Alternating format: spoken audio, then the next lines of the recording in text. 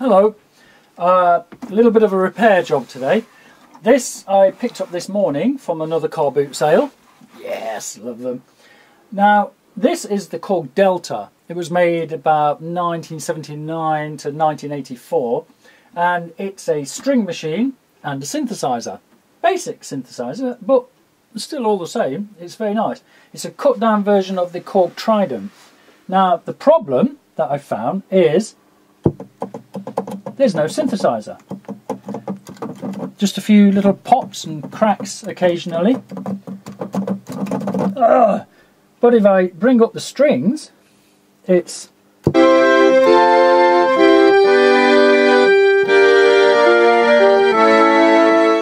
it sounds beautiful. But no synthesizer section. You should be able to mix the synth and the strings together to create some really nice sounds. And no, nothing happening, no synth. So I'm going to open it up, we'll have a look inside there and, you know, fingers crossed, see what the problem is, because it's just the occasional pop, that's all. Right, I can't find it, but normally this is where I say screwdriver time. Ah! Screwdriver time! Sorry, I found it now. Right, let's get in this thing and have a look. After a bit of prattling about, there's so many screws in this thing, along the bottom, down the sides. You know, I took some out and realised that you don't have to. There's just 4 screws here, 4 screws there, and then 3 along the bottom, and that is all you need to open it up. Now, the problem in here is the string section works. The synthesizer doesn't. It just gives the occasional pop and crackle now and again. They're very nicely marked. Strings mix, synth block, noise and block. Well, which is obvious really, because that's what's on the other side. But anyway, let's get a close look in here. The condition looks okay. It doesn't look like there's any beer or cigarette ash or nasties stuck in there. I'm going to power it back up actually and see if I get any voltages from the synth section up there, just to eradicate whether it's a power supply problem to the synth. Right, am I on? Now then, sometimes we have to plug one of these in. Let's try again. Right. Okay. No synth.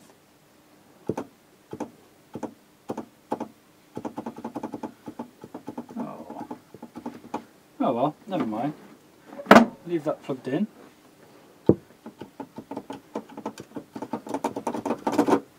And try and figure out what the hell's going on in here. Inside the synth block, I've kind of... There we go. What's going off there? I don't like the sound of that.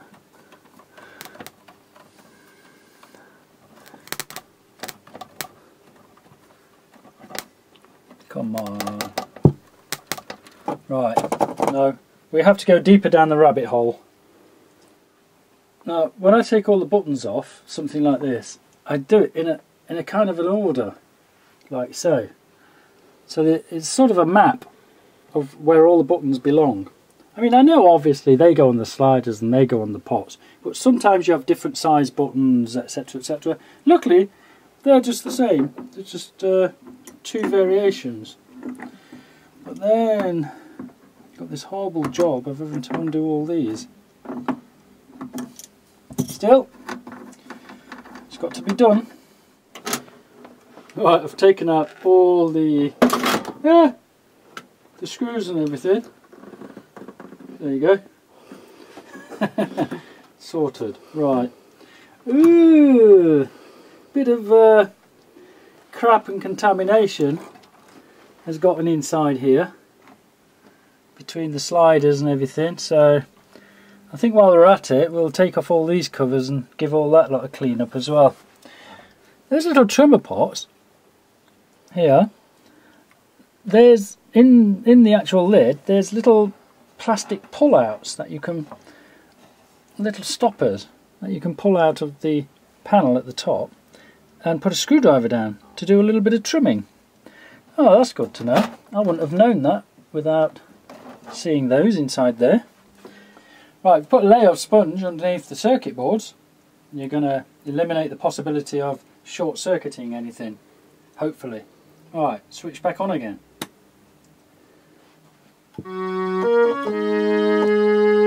That's the strings, not the synth. Okay, so the synth section has died. Why? Come on. By the way, as we're looking in here, just looking on the chips here, 1981. So the vintage of this, the oldest, well, the youngest chip rather, that I can find is 1981. Week 20. So there you go, we've got a clue as to when this thing was actually constructed. But I know they were made between 1979 and 1985 at a push, something like that. Right, just checking around at the temperature of some of these microchips and bits and pieces on board. There's nothing that looks too sort of, you know, over the top. These variable resistors, yeah, they're quite warm. And what I've done is I've held the key down with a little idea there, and we're just going to go around some of the chips with this super freezet. It doesn't always work, it sometimes works. If you cool the component down, it starts to work again.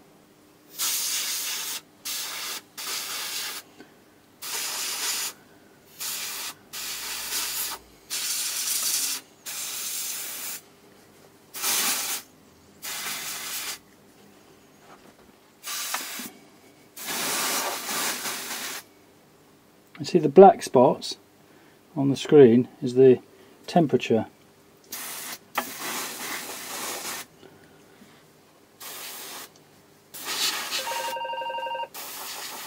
On the synth section board you've got the resonance, the envelope generator depth, and then this is the bandpass and low pass. And I have sort of noticed, flicking this up and down, it sort of works a little bit and then stops. That's the end of it. Now these two chips here, the LM13600s, they're dual operational transconductance amplifiers, and they're used for a lot of things. They're bandpass filters, they're current controlled amplifiers, they're current controlled filters, oscillators, timers. They're used for all sorts of things. These are actually the chips that are inside the MS-20. Now I'm going to change the capacitors that are going to this chip. Just, I don't know, I just get a feeling that I should change them anyway, because when capacitors get old, or if they heat up and cool down a lot, they tend to go, especially in old equipment like this. So I'm going to change those.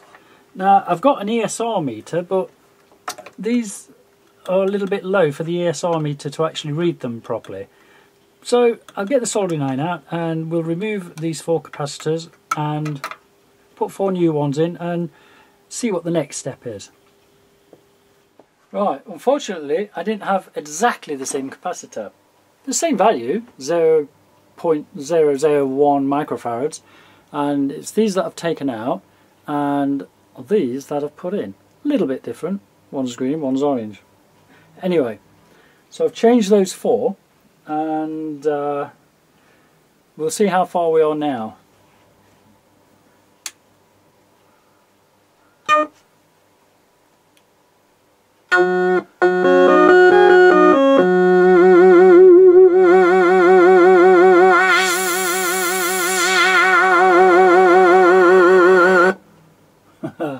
That sounds good to me.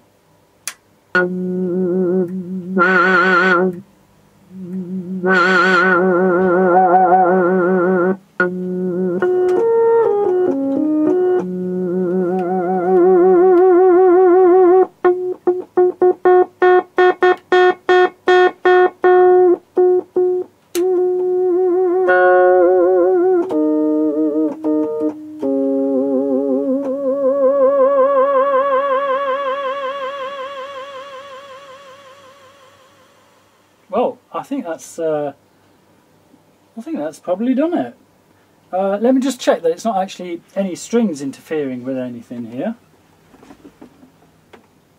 No, the strings is down and the synth is up, so it's just the synth side that's running.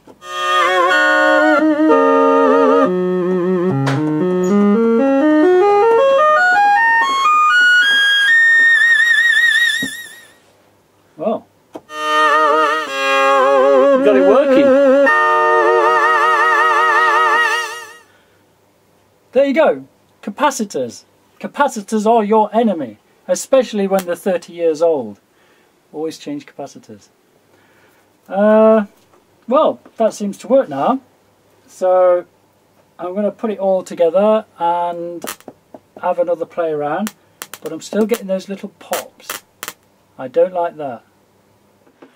I've changed another capacitor here on one of the output chips, and it's another 0.001 microfarad, and I'm going to switch on now and see.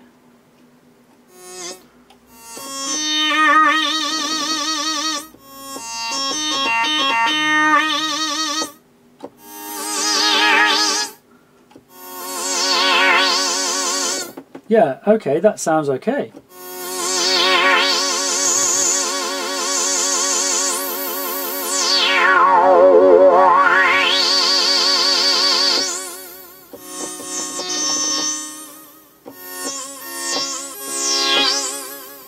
But when I changed these caps, we waited a couple of minutes and it started to make the crackling sounds. So I'm just going to leave it on for a moment and see if the crackling sounds come through again. It might be a component that's heating up somewhere. One problem with capacitors is they could get damaged if they're next to another component that is heating up and cooling down, getting very hot, and it tends to dry up the capacitor. I'm just checking now with this camera to see where any hot spots are. And of course all the chips are heating up, as they would do, as you would expect. But it doesn't look like anything else on the board is getting warm. I can't even find any hot resistors. So one of the recurring problems that happens with old synthesizers like this is the capacitors. The capacitors start to break down because they're on, off, they warm up, cool down, and eventually they start to break down and they suffer from ESR, equivalent series resistance. And actually, don't go away. Equivalent series resistance, very simple. ESR. So you have a capacitor, and ESR really is the resistance that is in series with the capacitor. So you've got your capacitor and you've got a tiny bit of resistance. All capacitors do.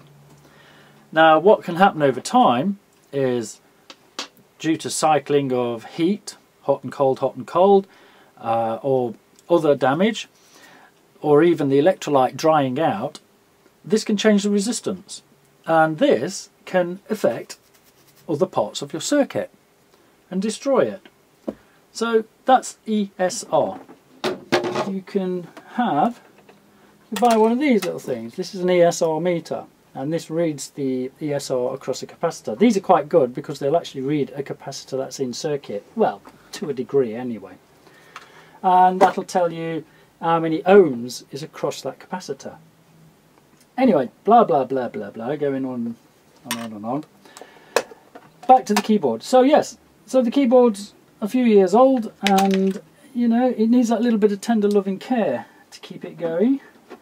And hopefully what I've just done there by changing those few capacitors is, you know, I'll keep it going for a little bit longer.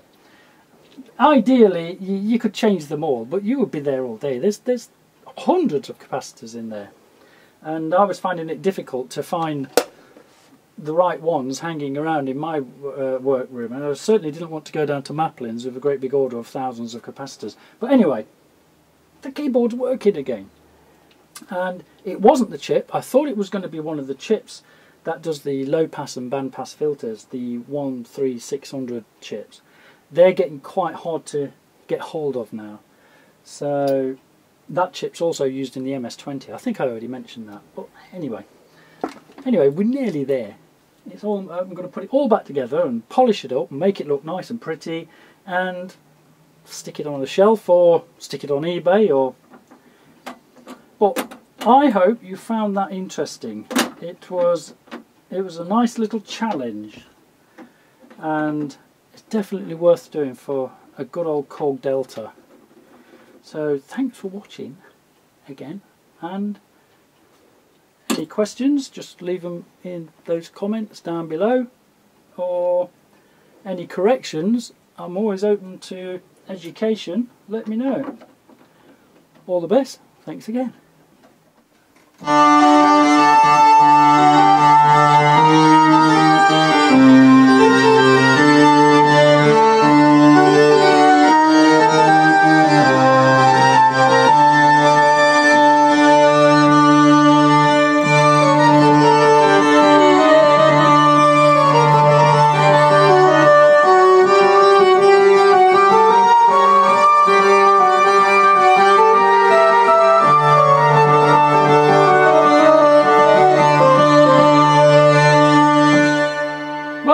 All works okay. Thank you very much for watching, and I'll see what I can find next time. All the best. In the next video, I'm going to try and bring this back to life.